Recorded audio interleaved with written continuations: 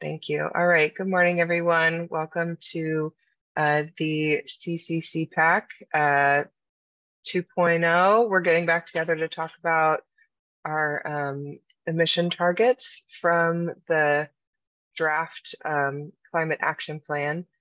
You may or may not know we've contracted with Cascadia Consulting to work on our climate action plan. They've been gathering data and putting together some draft strategies for the climate action plan. And part of that is determining what targets the city should be aiming for when we're thinking about greenhouse gas emissions reductions. So you received a draft of these mitigation strategies and our proposed targets for these different strategies. Excuse me, sorry about that. So I just wanted to get some feedback from you all about what you think. I have a really brief presentation to just kind of frame it up for us today. I don't have any particular like agenda, but we can be pretty free form here. So come on. Roxy, can we get a copy of this at the end of the meeting? The recording or the PowerPoint? Of the PowerPoint. Oh, sure, yeah. Is it online now or not? No, it's pretty much just visualizing what's already in the mitigation strategies information that I sent out as for this meeting. So okay. I don't know how much more informative the PowerPoint would be. All right, thanks. But so major questions for today are, do the targets align with community priorities? Are the targets realistic for Gig Harbor? And so kind of embedded within each of these questions are this draft strategies that were in those documents. Are those appropriate for our climate action plan? What adjustments do you recommend? And should Gig Harbor align with Pierce County and state emissions reductions, or do we want to develop something more or less ambitious?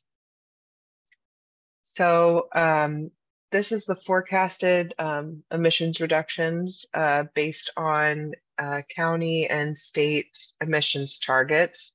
So you can see the dashed line at the top is kind of like with no mitigation at all. And then these kind of dashed areas are where we can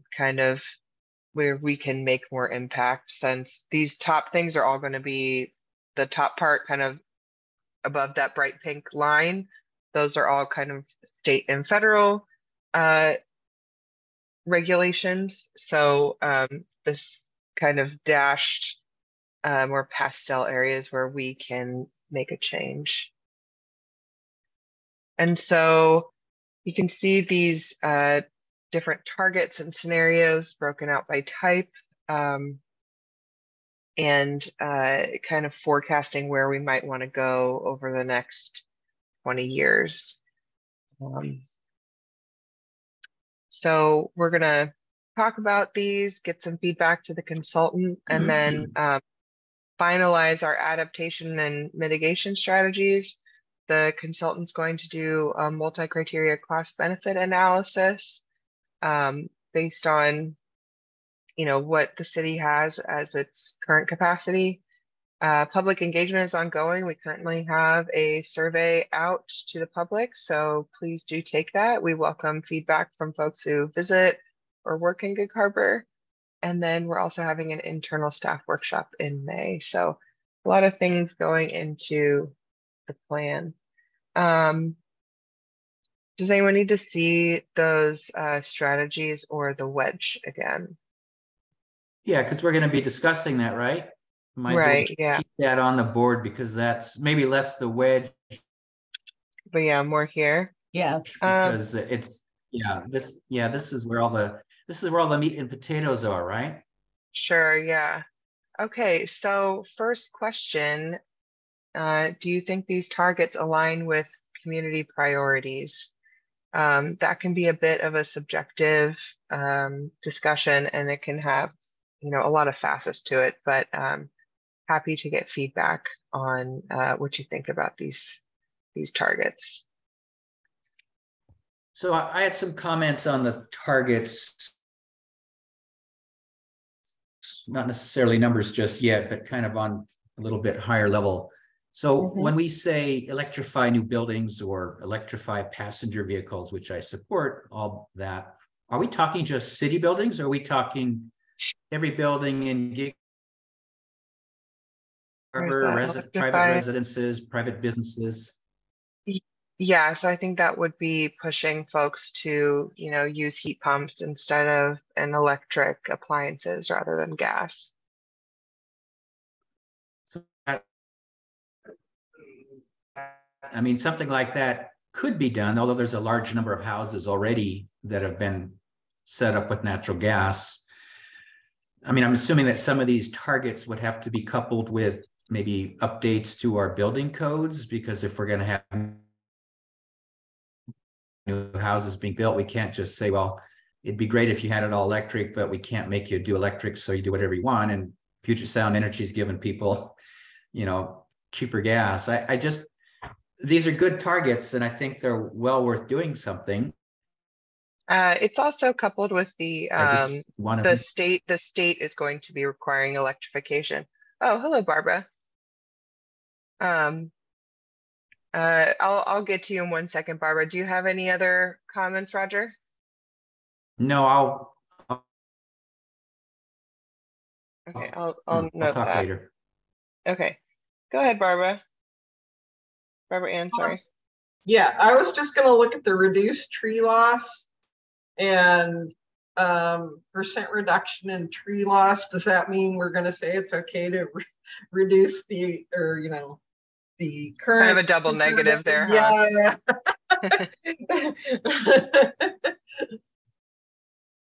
Yeah, so we're working on a tree ordinance to kind of maintain older trees and encourage replanting, more appropriate replanting with climate appropriate tree species. So that's definitely going to be in the works. I know it's a little bit funny with the double negative. Right, and that's mostly my concern is let's just make sure that we've got the wording the way we want it. Because I mean, are we expecting a certain amount of tree loss?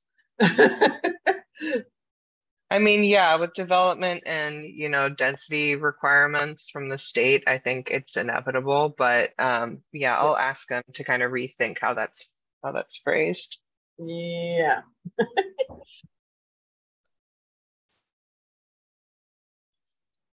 Okay, I put my hand up again. Here. Yeah, go ahead, Roger. So things like decarbonize aviation fuels. I mean, I don't think the city anywhere in the city limits uses that. Is that? I mean, if these goals are for the city, then maybe this goal should be taken out, because I don't think that the city or anybody in the city limits has any ability to change or to affect that. All right. Yeah, I think that's an interesting question that is being posed here. I think is that what are these goals or these targets relative to? What are we targeting? Are we talking just city operations, or are we talking about more generally throughout? Because I think if we're talking more generally, it does get into the realm of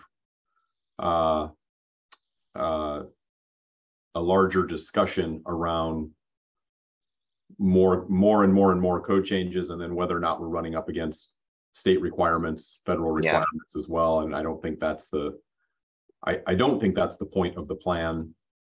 No. And so I think we definitely want to clarify that with Cascadia. Yeah. And it seems to me the electrified freight and service vehicles, what control do we have over those vehicles? I think that's same as the decarbonize aviation fuels, unless we're talking service vehicles as within the And what does I mean, that? within the city. That could also be the city fleet. Yeah, I think that if we said city service vehicles, that would make that then more specific to Gig Harbor. Right.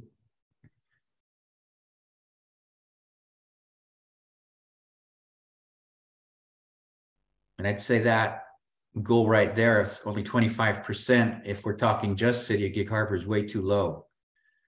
Okay. By 2030, I mean, we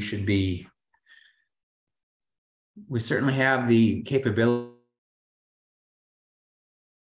of increasing that, because it's, again, something that's within our control, and Jeff's supporting that with EV charging stations at the city center and also at the new ops building. So that would be one I would look at maybe kicking up a little bit. Okay. Anyone else have any other thoughts on electrifying the city fleet? Well, we need to do so. Yeah. And I think those are good numbers if those are city vehicles. I don't know how we can control vehicles that come into our town from somewhere else. Mm-hmm. Go ahead, Jeff. Sorry, just one. I don't know how you want to run this, Roxy. I don't want to interrupt anybody, but yeah, just raise your hand. Okay. I would encourage people to raise their hands before they start speaking, please. Okay. So just want to comment on that. We are such a small town that we honestly don't replace our vehicles as often as one might think, because we just don't get many miles on it. I mean, that Tahoe that engineering uses, it's only got 70,000 miles on it, and it's a 2002, or I think, or 2003. So it's 20 plus years old. It's surprising how long we keep vehicles here. So it'll be a decision. We will be able to put the infrastructure in to be able to handle many more city fleet vehicles by 2030, but they may not come up for replacement by then. But just something to think about. We might be spending money when we would otherwise not suggest it. Gotcha. That's good to know. But the infrastructure will be in place when that's appropriate. Thank you, Jeff. Councilmember Wook? Yes. How much control do we have over the recyclable and the compostable materials that go to the landfill? We could implement composting. We would need to, find a contractor that would be able to do that. Oh, I'm sure Jeff has something to say about that. Yeah, go ahead, Jeff. Well, here's what I know. I mean, we currently don't have a franchise agreement with a waste collection agency. We leave that up to Pierce County's current franchise with Waste Management. Of course, composting organic materials is available here in the city, but we just have to ride on the coattails of what Pierce County does. So we could have a stronger discussion with Waste Management, but we would need to require a franchise agreement. And right now we're way behind on franchise agreement renewals, so we'd have to prioritize that. Okay, that's good. It could also be, a lot of people live in single family homes in Gig Harbor. It could also be a matter of citywide education around how to compost at home. Barbara Ann. I'm muted. There, I'm unmuted. So it also depends on how you're measuring this. If the intent is to just increase the rate of participation in those programs, that's a different kettle of fish than figuring out the service agreements. So we'll probably need to think about that a little bit in terms of how we want to measure success. Mm-hmm.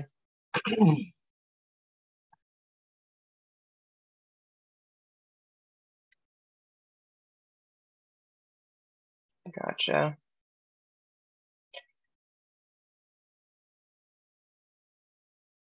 Okay. Carl, go ahead. Well, thank you. So I was thinking more about this, the electrification of existing buildings and new buildings, and also passenger vehicles, aviation fuels, things like that. I think maybe what we should maybe this is what this is focused on. And it's in the background. But it might be these targets and goals might be better served if the city made a commitment to lobbying for those changes, where to private development, and maybe that's stated somewhere in the draft plan, and I haven't seen it, but I think that would make more sense. That is something we have control over, and that, of course, that's council direction. But if it's something that is in this plan, then it's something that interested council members then could point to when we talk about those lobbying efforts and say, yeah, well, our plan says this is what we're going to do, so I have support for that effort. So I think that's something maybe we should talk with Cascadia about as well. That makes sense. Thank you. Councilmember Henderson. Oh, I think Jenny had her hand up before I did. Okay, Councilmember Wook. All right. So I think it would be interesting also to look at what Pierce County as a whole is doing, what their numbers are, and Kitsap County as a whole, because we sort of touch both of those areas. And it might be easier as we lobby the state or as we do things ourselves if we sort of look at what they're doing and combine efforts here and make it a larger area instead of a small area, and make sure the percentages we're going after either align with those or we know why they don't align with those. Gotcha. I know the consultant's looking at Pierce County for guidance, and like Pierce County is basically aligned with the state goals as well. So, we can make a choice. That's one of the questions here.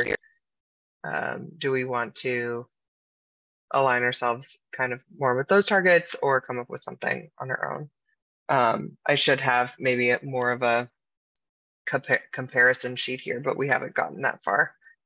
Councilmember Henderson. Yeah, I agree with Carl and Jenny about the lobbying or legislative groups on getting some of this done. I just want to make sure that we don't say, well, all we got to do is lobby them. We don't have to do anything extra. I understand sometimes people like to say, well, it's not required of us, so we're not going to do it. I think the city needs to be a leader in this. I'm hoping that we will become a leader in this and take action in areas that we can. Electrifying the city fleet, there's probably no legislation out there that says thou shalt not do more than this, or writing some code that keeps more trees than what is in some other legislation. So I'm hoping that although it's extremely important to get the laws in place that help support us, I want us to take action in areas that we can, because the city has that option. Again, private sector, all right, fine. We're going to have to say there's a law that makes you do it, or there's a city code. But yeah, I think I'm we're hoping definitely that Cascadia is looking at things that city can do. Yeah, that is the whole point of the plan. So I wouldn't worry about that. I can't remember who had their hand up first, if it was Barbara Ann or Carl, but Barbara Ann, do you want to go ahead?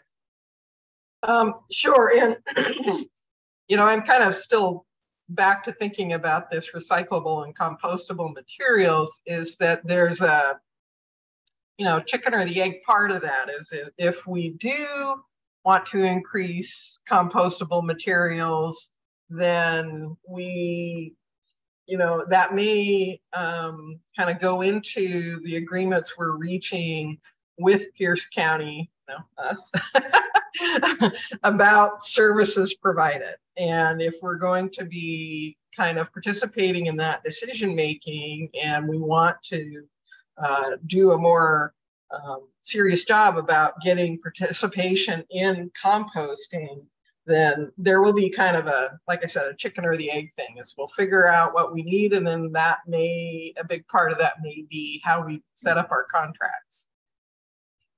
Gotcha.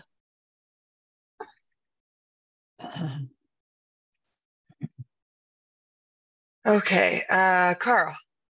Yeah, thanks. I just wanted to respond to Councilmember Henderson there, and I agree completely. And the statement I made earlier was certainly not to not to say that we should focus all of our efforts on lobbying. I was thinking of more the private sector, I think, in that regard, and the things that we can control as far as how the city does things.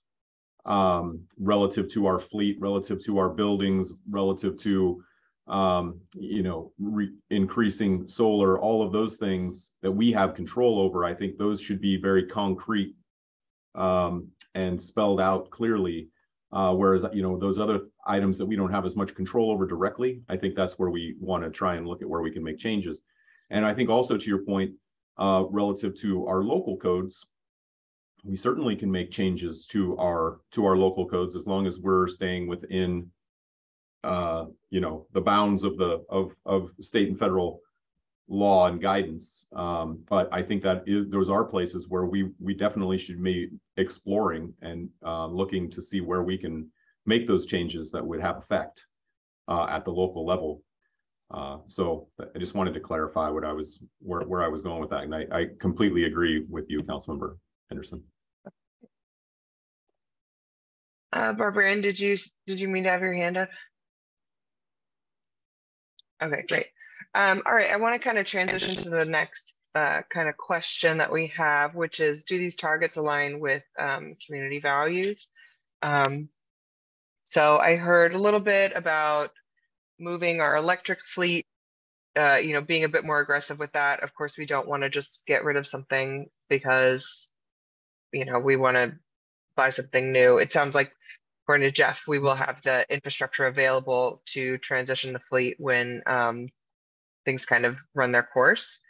But as far as any of these other targets that we see, do any of these seem a little bit, maybe above or below what you think is possible for the city of Gig Harbor and its current capacity? Councilmember Wook. Yeah, so that question goes up to electrify new buildings. Mm-hmm. And it says that we're 100% in 2030 and stay at 100% through 2040. Is that reasonable? Is that reasonable? I think so. Yeah, Okay. We're thinking about new construction, because we can just kind of be like, yeah, no more fossil fuel use in new and that's homes. City buildings, public buildings. Is that what that is? All buildings, and including homes. Maybe Jason Gano can speak to this, but I'm fairly sure that it's going to be a statewide requirement. Jason, do you want to talk to us about that? Yeah, happy to. The state is probably going to trend that way. So, I mean, I don't think it really makes sense for you guys to waste, I don't want to say waste time, but work on legislation that the state would just come and override it anyways. That's just something they're going to do. They've already made it so you can't put new pipe infrastructure in new home construction. Gas is just getting more and more expensive, which is interesting. Like PSC just put up their new rates, and like with less people using gas, they're just charging more. So yeah, gas is just going to naturally phase out on its own.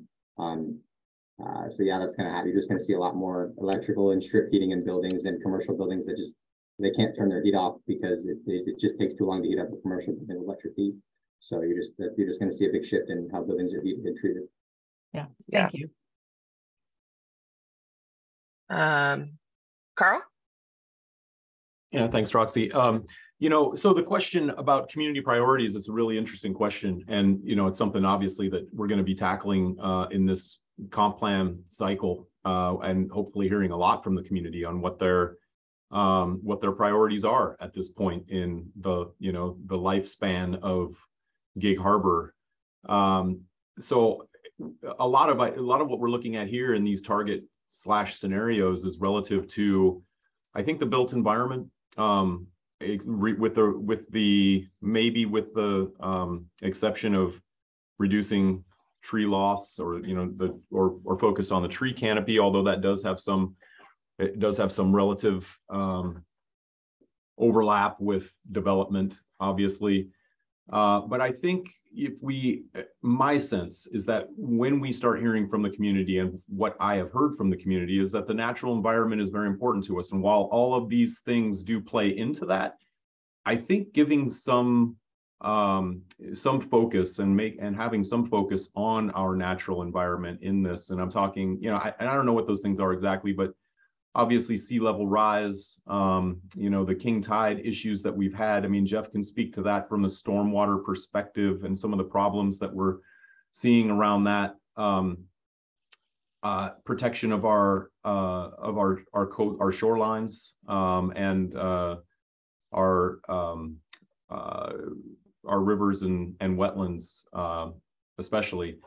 I don't know exactly where that fits into this, and maybe it's not germane to this discussion, or at least to this section of the plan. But I think it would be worth discussing with Cascadia to find out, and make sure that we're talking about that, or because I know that we're going to hear it from the community. They're going to look at these things and say great, and they're definitely going to see the nexus there. But I think something more specific to those types of ideas would be good. Absolutely. Thanks for bringing that up. This is by no means an exhaustive list of the strategies that Cascadia is developing. These are just kind of the things that can have, kind of quantitative emissions targets attached to them. We can't necessarily quantify shoreline protection. I guess we could say, we want to preserve so many acres or linear miles or whatever. But yeah, that is just a good reminder that I should have said, this is by no means an exhaustive list of all the strategies that they're going to pick out. These are the things with emissions reduction targets to them that, we wanted your feedback on. But yeah, I mean, there's definitely ways to quantify those natural resource type of goals as well. Okay, so I'm not hearing a ton of other kind of feedback on the emissions targets. I don't know if anyone was able to play with the wedge at all. Barbara Ann? You're muted. So divert C&D materials. Could you remind me, C&D construction? Yeah, and demolition. Oh, okay. And then the other one that may come up as an issue is that if you're electrifying new buildings, especially if you're talking about restaurants, they really like to use gas for cooking. Yeah. So that could be something. I think I think that there's also a bit of a social justice issue there in terms of protecting workers from the fumes and stuff. So totally. Or the emissions from that. So I could see that as being one that will come up, but I think we've got an extra benefit of holding strong on reducing fossil fuels in restaurant kitchens. Yeah, Jason, do you know much about commercial spaces and how the state is dealing with gas infrastructure for those types of buildings? So they're currently trying to figure it out. I mean, they're trying to do studies. The problem with commercial buildings, obviously, they're large glass heats and cools, like the way glass heats and cools does. So it doesn't hold heat. It doesn't, it's hot in the summer, cold in the winter. So once you put a lot of people and computers and stuff in the buildings, they start to get warm, but people don't want to go to a warm building. In order to do a pre-building warm up with full electrical heating, you have to use what's called strip heating. And it's basically like a bunch of little tiny space heaters in the ducts that are basically just on all night because they're not powerful enough to actually heat the building up for the first 2 hours, like when your janitor or custodial staff gets there in the morning and turns the heat on. So they're trying to figure out if that's less efficient than actually running gas all night. I mean, gas just in the morning versus electric all night, just because it's so large and electric's not as efficient as gas for the number of BTUs you get for the space. Interesting. Thank you for that insight. That's that's really interesting. Mm-hmm. Okay. Well, okay. So I didn't hear much about targets. I think that also we will continue to refine the targets and the list of mitigation strategies as we get more public feedback. I didn't hear much about adjustments. Oh, Roger, did you have anything about? On the increased local solar, that's 100 megawatts by 2030. I'm assuming that's what the unit was, not percent. So Jeff, Yeah, that's 100 megawatts is a lot. Do we have that capability at all? well, I think we're also talking about, you know, just homes. So it's not just city, Okay. just not just the city. Jason, did you have some feedback on that? Yeah, we've thought about bringing the power provider into this question. The ability to electrify that many buildings would require changing out transmission lines and transformers and all that kind of stuff. And I can't remember off the top of your head who you purchased your power from, but we asked them if they're even capable of doing this. Okay, gotcha. And what that will cost to the consumer, because the consumer is going to be the one paying for it in the end. It's going to be your constituents and your people that live in the beautiful city of Gig Harbor. Gotcha. Good heads up. Brittany, do you have any feedback on that? Not exactly my realm of expertise, but I Gotcha. know that Jeff is in constant conversations with Michael in our engineering department. I will note that I know we're way down the road here and things could even out, but as for lead times when it comes to ordering infrastructure right now, it's chaos and years to get infrastructure. So any sort of transformers or anything like that. So as for supplies, if there's any upcoming need like within the next couple of years, then that would be something we would need to know now to make sure that we have the capability and have the stock on hand. So Gotcha. That's just something to keep in mind.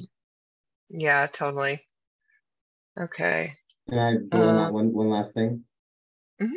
Yeah, just to build on that, I would hate to see you put like all these electrical vehicle charging stations and all this stuff in that just can't be used, only to have that technology or those types of plugs change in 3 or 4 years when the deliveries come, just because we know the nature of technology. That my phone charger from 2 years ago doesn't work, and that drives me crazy. So I can't imagine my car is going to follow the same path. Well, yeah. Or your electric street sweeper or buses or whatever comes in 5 or 10 years. Yeah. Councilmember Henderson. Yeah, I mean, I understand things change, technology change, computer cable charging, things change. Again, I don't want that to be an excuse not to do anything, because it's always going to be changing. I can guarantee you that. And electric vehicles, as we see them now, are a transition, just like hybrids were from, internal combustion engines. So I'd be real cautious before we start saying, no, we shouldn't do this because it might change in 5 years. If that's the case, then we won't be doing anything. So we have to do something, and we'll just deal with it. Lots of things change. I mean, goodness gracious. I don't think that was the intent of the comment, just that we need to make sure that we're planning for and anticipating. Yeah, I mean, this is what engineers do all the time anyway, is we plan for the future. And yep. Yeah. Yeah, Jeff. And just to follow up from that, I mean, the key, I think, is to have the infrastructure there in the ground. And as long as we work with Penn Light and we know that we're going to take this level of loads from these areas of town, what the actual plug looks like, we'll figure that out. That'll be quick and easy change. Yeah, great.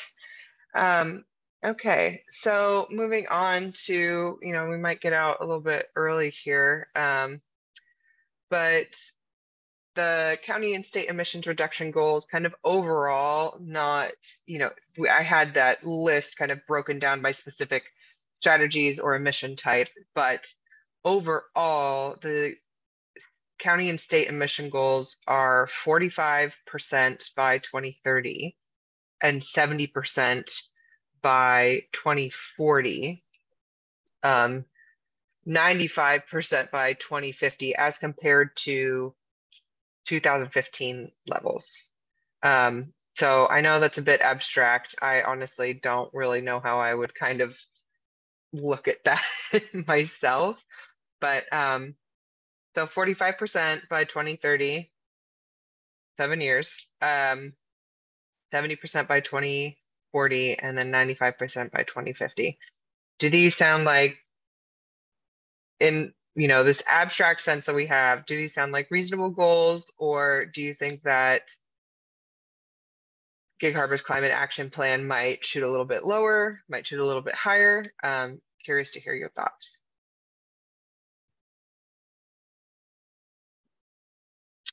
Councilmember Wook, you're muted. I don't think we should shoot for lower. I think we should either shoot for the same or a little bit higher. We might have a problem going a little bit higher with our population numbers, but I think we definitely should at least go the same. Gotcha. Thank you. Carl. There's a note that Pierce County is not committed to the reduction targets for 2040 and 2050. Yeah. Are they working on that? Do we know, or is that what's the story behind that? Do we know? They have a 2030 plan. Right. So yeah, I think they're probably working on their 2040 plan. We had a email from Kyla. Oh yeah, that's right. Yeah, so yeah, she didn't say anything about their 2040 plan, but it looks like I imagine they have to be working on that because that's kind of like the next step. Yeah. I think it'd be good to try and be lockstep with what the county is doing, and obviously what the state is doing. So okay. These don't seem, and we definitely don't want to be less ambitious. We should at least be as ambitious as the county is being, if not more. Sure. In my opinion. Yeah. Councilmember Henderson. Yeah, I think the next go around when we meet, it would be good to look at Gig Harbor specific numbers. So let's say that there was a 45% reduction in vehicle miles traveled. How many miles? I mean, I'm sure by then we'll know, hopefully from the Cascadia, they'll do some sort of an analysis. So that way we have an idea whether everybody's got to drive half a mile less every day to meet it, or people have to drive 10 miles less every day. Because right now, like you said, it's a little bit abstract saying 45%. I'm not sure what that means, 45% of what. If I don't know what the what is, then I can't tell whether people are going to be accepting it or not. Yeah. So, all right, thank you. That would be good for us to have to help support these schools. Yeah. Barbara Ann? Yeah, that pretty much sums up what I was saying, is that if it's for targets for government operations, then yeah, I think it'd be, you've got more control over that. It's easier to commit to. If it's for the population just within the city, you've got another standard. If it's for just the general area, I think it would be harder to commit to that number. So it's really about what you're measuring. So if we can kind of get some clarity on that, I think that would help. Yeah, I mean, the climate action plan is going to like more specifically target city operations because yeah, that's what we have control over, those things in our kind of wheelhouse. Seems like we need to have kind of, more quantitative numbers for those things that we can control, and then have more kind of abstract goals for those things that we can't necessarily. Thank you, Barbara Ann. Jason. Thank you. I'm just curious, what does the enforcement mechanism look like for the things that are within the control of the city on this plan? Well, I mean, our capital improvement plan, certainly. Decarbonizing fuels, yeah, that's harder. We're working on a tree ordinance and land use controls that would help reduce tree loss. And then waste diversion, I don't know that we have any kind of control over that, but and by control, I mean like a code or anything that we could enforce. And I think that would probably take some maybe education, like two-way with the construction community.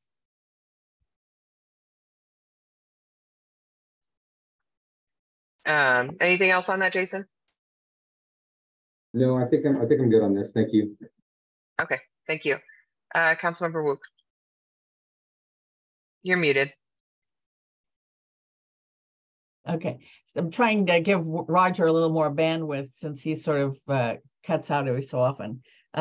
So my concern, I think, is also whatever we do about miles driven, we need to be mindful that we don't have public transportation in Gig Harbor.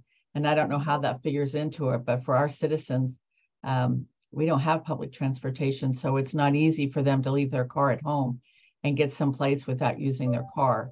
And I don't know what that looks like, but that is a huge problem. I don't know that Pierce County will be giving us any more bus routes or any more frequency.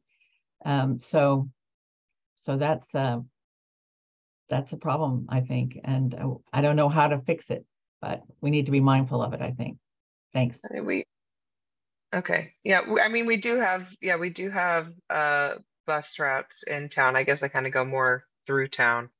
But I know that there were, yeah, it's definitely a consideration. The consultant's definitely talking to Pierce County about what that kind of piece of our missions, the public transit is, and how we can improve it. Carl, did you have a comment? Okay. Okay. Well, definitely got a lot of great notes out of this. I appreciate you all participating and taking time out of your busy schedules. If there aren't any other comments, I think we can adjourn. If you think of anything down the line, please do send me an email and let me know if anything comes up. Yeah, Carl? I was just going to say here in closing, maybe it might be good to hear from everyone and what they would like to see presented maybe at the next meeting, or what could be brought back. Maybe you were about to ask that question, Roxy. I'm sorry if I. Oh, no, that's a good one. Thank you. Stuff, but I think it would be good to hear from everybody on what would be interesting to them at the next meeting. Yeah. So. Barbara Ann? Yeah, yeah, I just had a quick question. I know it's mostly focused on, you know, sort of tourism and stuff like that, but you have the trolley. Is that paid for by the city? Is that run by, no? Who runs that? I know it's Pierce County. It's run by Pierce Transit. Oh, yeah. Really? Okay. Actually, I thought they were dropping it, weren't they? Jenny, did you hear that? I didn't hear that, but the city pays for quite a bit of that, and so do our businesses, and the riders pay for that in the summertime. So it's not free. That does not come from Pierce County for us for free. No. Yeah. It's a partnership, and there is some discussion, to Councilmember Henderson's point, that there is some discussion about that maybe being discontinued or potentially, you know, less being in operation less days out of the year. And so I think the city is in some negotiations with Pierce Transit on that, and looking at ridership. So it's definitely a good point that Councilmember Wook brought up, and I think it is certainly something that we need to explore and consider, and should be part of this plan to discuss public transportation. I think it is a huge topic for Gig Harbor. Yeah. Did you have another comment, Councilmember Wook? I do have one more comment on following up on what Carl said. So there have been cities in King County who've gotten grants to have a little runaround bus, and that is positive then folks up to, say, Kimball Drive. And the smaller buses would then go out to the neighborhoods. And when they were actually on their routes, if somebody had groceries in there, had been to the grocery store, they would do a pretty good job of trying to get those folks home with their groceries. And that's what we're lacking severely is the way to make the bus that goes through town something that people want to use and they see a benefit to get where they're going. That's what it's all about, right? So thanks. Yeah, and I guess that's the reason I brought it up, though. The trolley is that at least I see that as a model for something that you've been able to experiment with in terms of kind of having control over your own transportation issues. So yeah, maybe there's something to build on there. Thank you. Okay. What does everyone want to talk about at the next meeting? I was hoping to bring back the greenhouse gas emissions analysis as well as results of the public engagement. So if that sounds good, we can talk about that next time. If there's anything else anyone really wants to talk about, happy to hear about it now before we adjourn. One of the things that I was... Go ahead. Oh, I was going to say on the greenhouse gas emissions, then it'll be more Gig Harbor specific focused. It's only talking about Gig Harbor. Yeah. Okay. And then the only thing I was thinking about is it might not hurt to start tracking which of the initiatives are going to require agreements with other agencies or partners, like the recycling and composting and stuff like that. So we have a kind of clearer idea of which ones we're going to need to do some negotiating on. Gotcha.